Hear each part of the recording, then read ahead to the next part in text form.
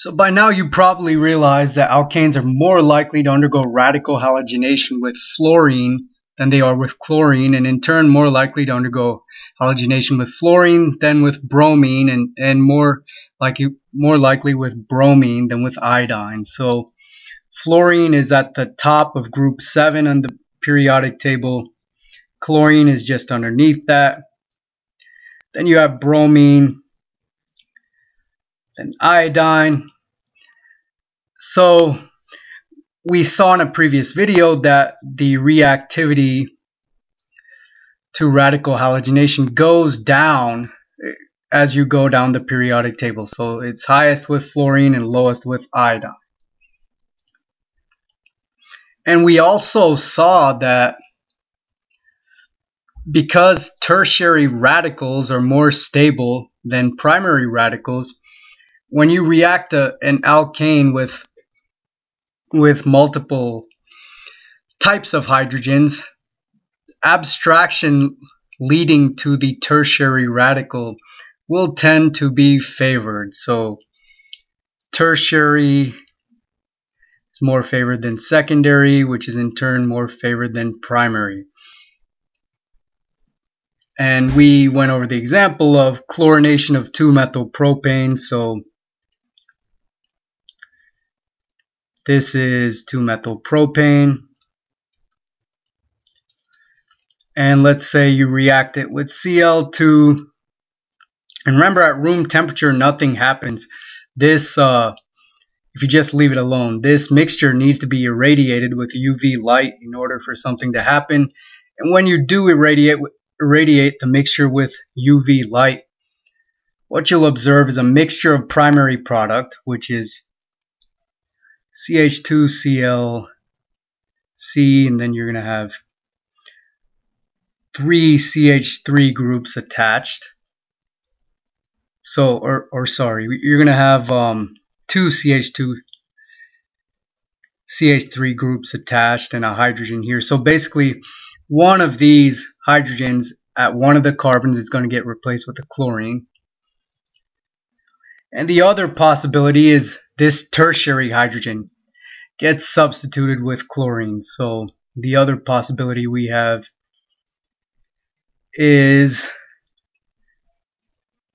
this molecule. So these are the 3 methyl groups, and this hydrogen has been replaced with a chlorine. And we saw that abstraction of we mentioned that abstraction of this tertiary hydrogen is more likely than any of these primary hydrogens.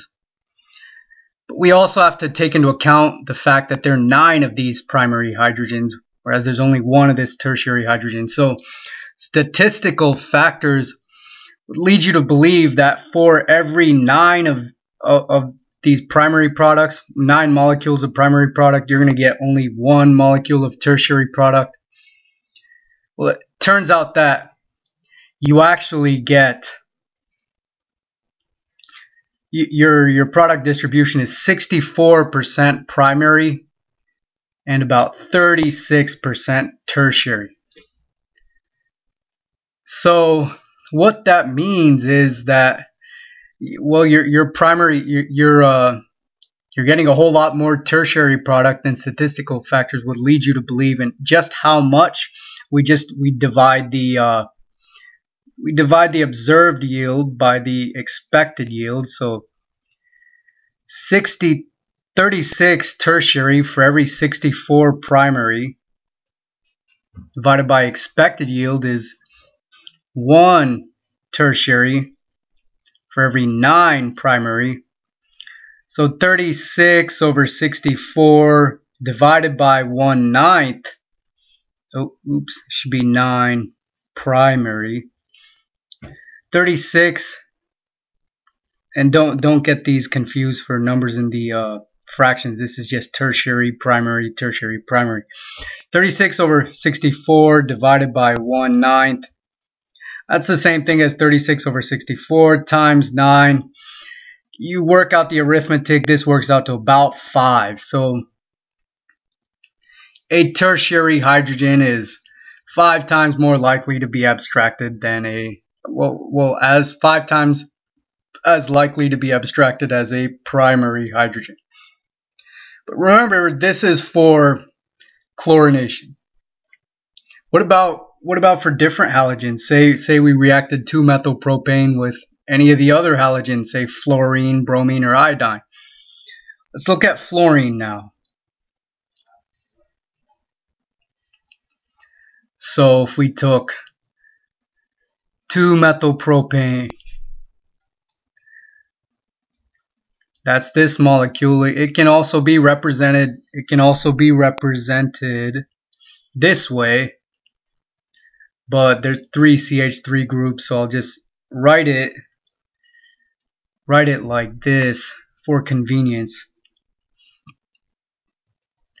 So let's say you were to react it with fluorine.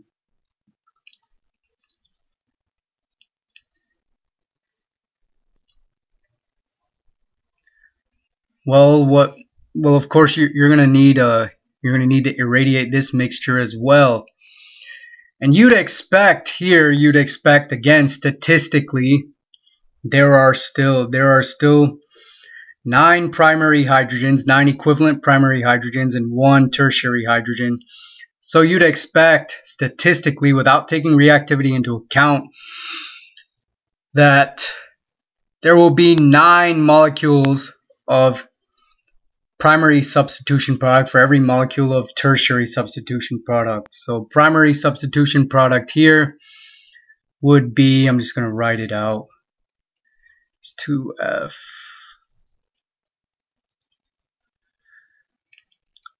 You'd think statistically it would be 9 of these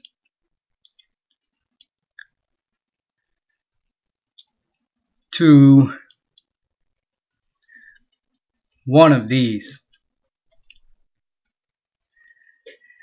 And it turns out that what you actually observe is it's pretty close to this. So it's 14% tertiary product to about 86% primary product. So how much, we can see 14 over 86 seems to be a bit bigger than 1 over 9. How much bigger? Well, let's look. 14 over 86 divided by 1/9. 14 over 86 times 9. Well, this works out to roughly 1.47. So in the case of fluorination, a tertiary hydrogen is only 1.47 times as likely. Let me go ahead and I'll just go ahead and rewrite this reactant molecule here.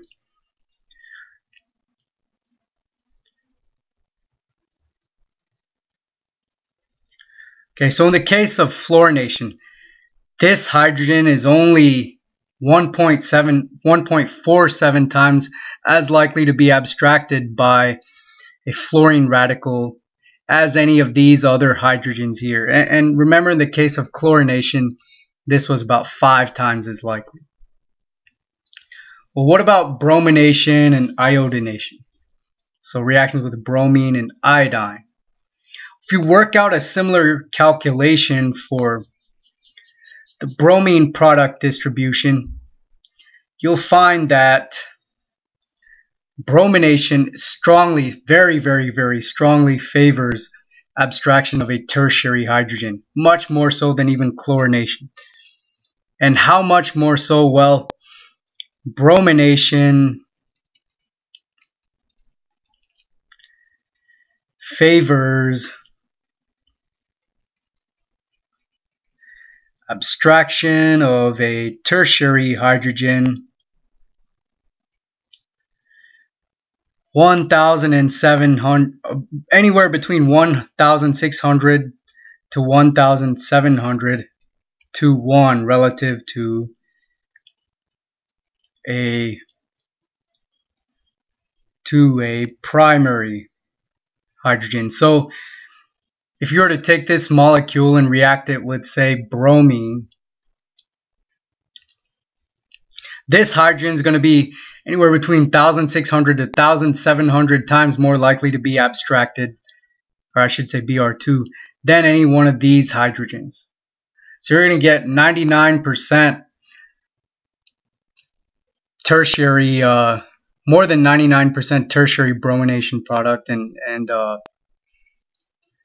less than 1% primary bromination product. And that's even considering the fact that you have 9 primary hydrogens that could be abstracted, whereas you only have 1 tertiary hydrogen that can be abstracted. You still get more than 99% tertiary bromination product.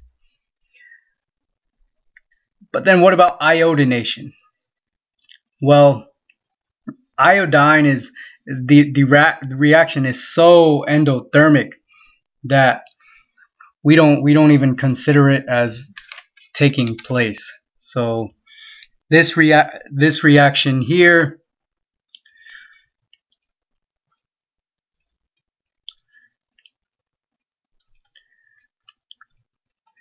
if you see this reaction, you can just say no product, because this reaction mixture will just sit there and sit there and sit there, even if you irradiate it with UV light.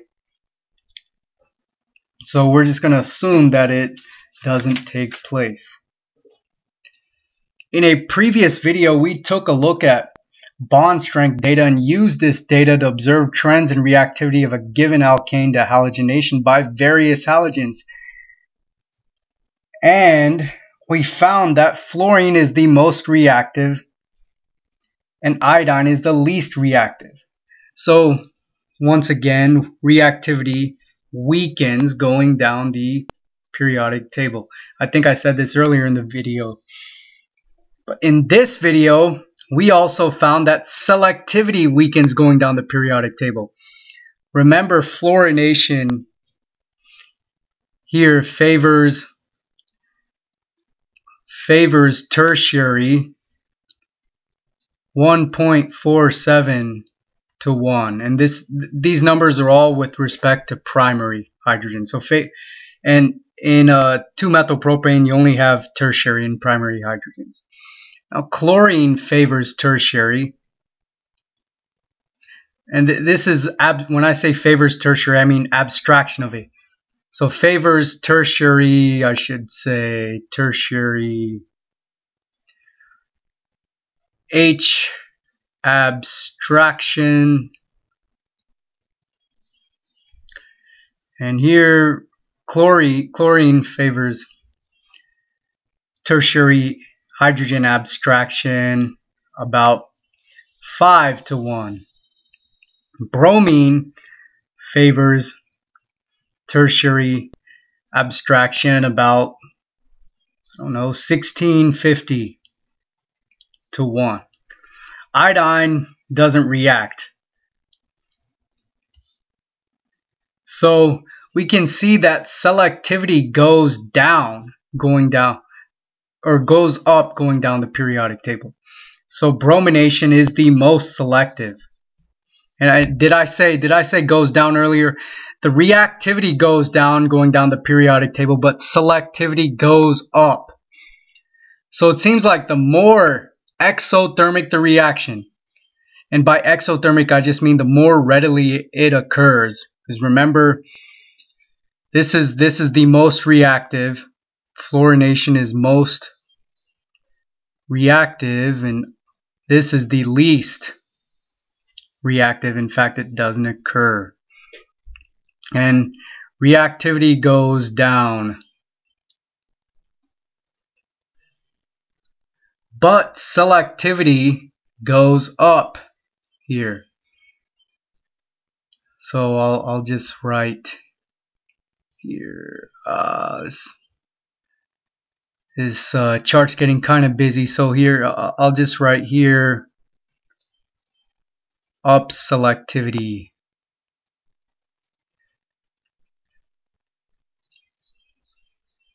So as you go down the periodic table, you get more selective.